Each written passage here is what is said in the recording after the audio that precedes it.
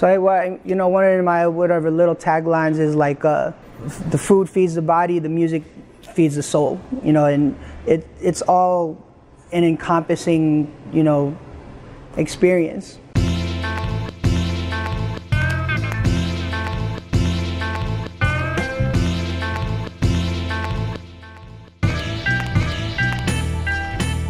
I think about 5 or 6 years ago, I think there was like a significant change in the music scene. Just the type of people that had grown up listening to my mixtapes and my projects, they kind of got aged out. They got kids, they got jobs. They were just not going out to a club anymore on a Thursday. So instead of complaining and saying like, the clubs are wrong, I was like, no, you know what? Maybe I gotta bring what I like to play to a different venue. And I thought about it. I was like, the perfect venue is dinner. And thus was born Dinner and a Mixtape.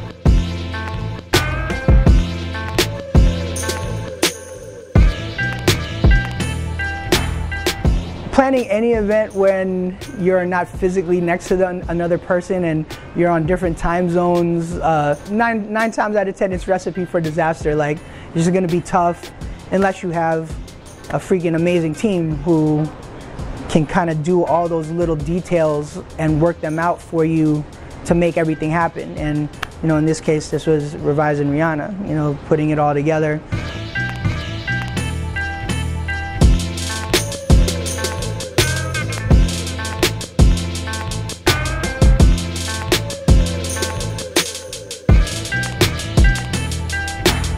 As it turns out, DJs and chefs they're almost like parallel art forms.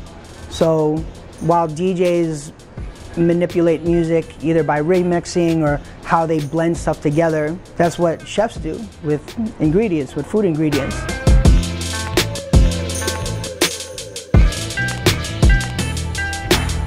Of course, we had to set the menu. I wanted to highlight some of the dishes that we have here. And then also I wanted to bring a few different things to show that we can maybe possibly put it on the menu. We just wanted to have fun with it.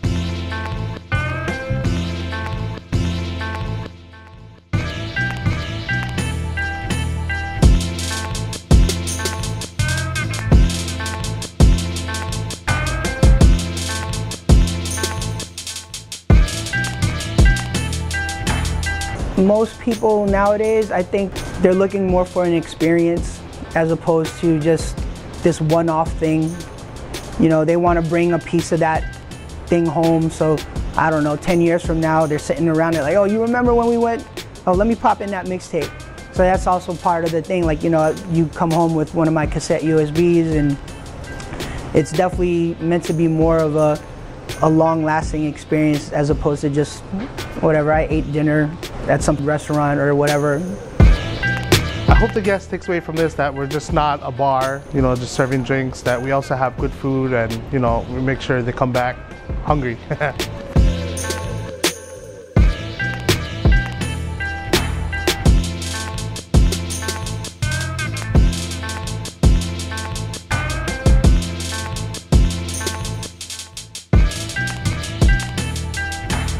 All these parallels came together and Dinner and a Mixtape started to take a bigger form. Anyone can listen to what they want in their personal playlist at home, but when there's a group of people all vibing, that's a different experience. I've done Dinner and a Mixtape, and while people are eating, they hear a song and they just all start dancing and all start singing along.